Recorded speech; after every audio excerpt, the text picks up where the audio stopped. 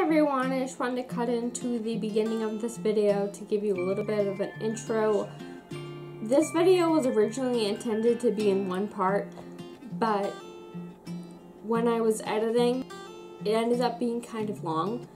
So I decided to split it up into two parts, and you're going to get one part today, and then you're going to get the final part on Saturday. So on the comments of my last video, and I will link that up in the cards if you guys missed that video, but in the comments of that last video, I got a comment from retired school cook that asked me if I had ever made a blackberry cheesecake, and I do have a mixed berry compote on my channel, and I'll link that also up in the cards if you would like to check out that. That it does include blackberry, but I have never made a full blackberry cheesecake, so I decided to do that today. It's going to be a no-bake cheesecake, so I'm going to be making that today, and then I'm going to make it into trifles, which you will see on Saturday.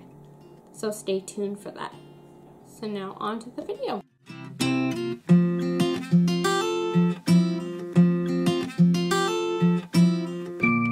1 8-ounce block of cream cheese, 6 ounces of blackberry puree, 1/6 of a cup of Greek yogurt, and we also have a teaspoon of vanilla extract in here.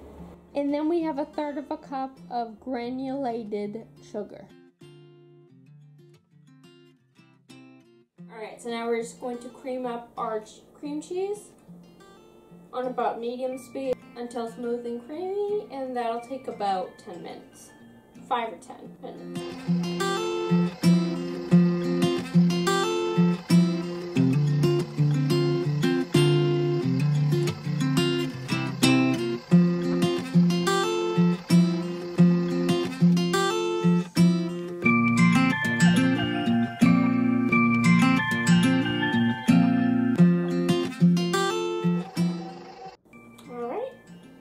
Looks good.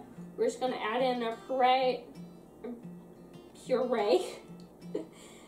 If you don't have the full whole berries, what you can do is you can use jam, or you can use blackberry juice.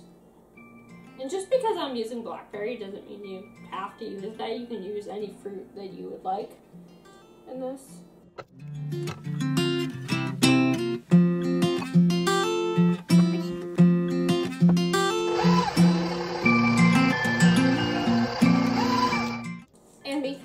Was the whole berries.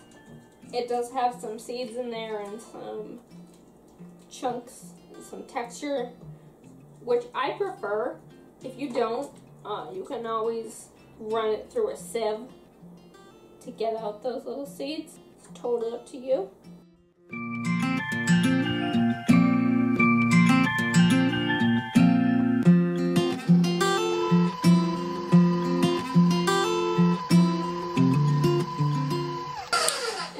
I do have it on a pretty high speed to get the cream cheese and the fruit to emulsify together.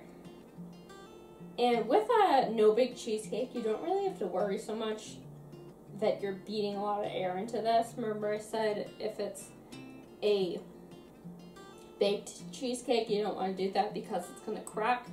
You're increasing the risk of it cracking, but with a no-bake cheesecake, you have no worry of that happening because it's not going to bake, so it's not going to rise and fall and then crack. So you can beat as much air into this as you like.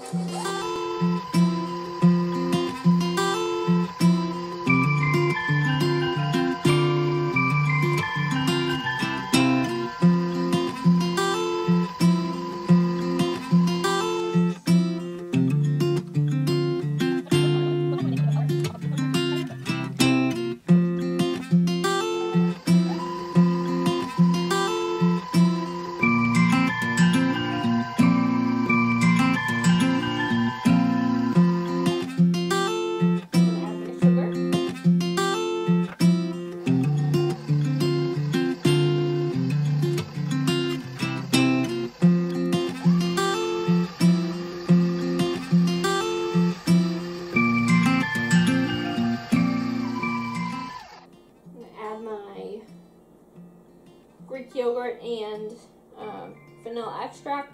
If you don't have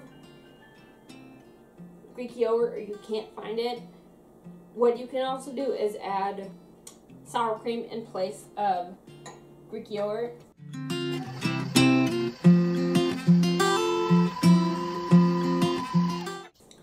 So I have my sour cream that we beat up in the beginning. Remember, this was 1/3 of a cup of whipped cream. And I'm just going to take this off the mixer. Might want to take this off first.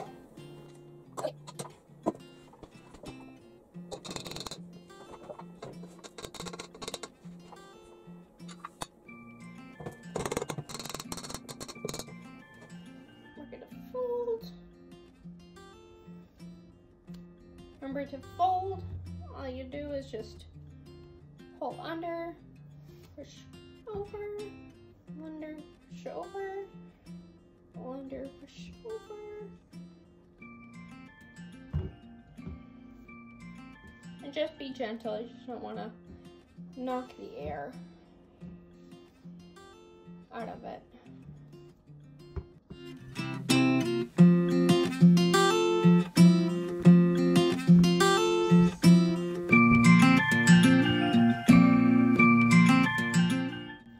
So this is all folded up and this is all ready to go.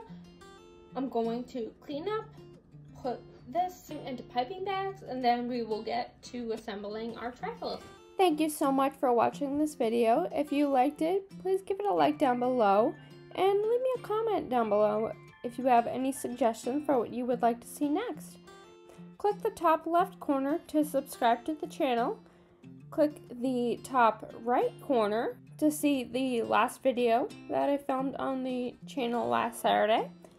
And click the bottom right corner for a playlist of all the other cheesecake flavors that I've made. Alright, bye guys!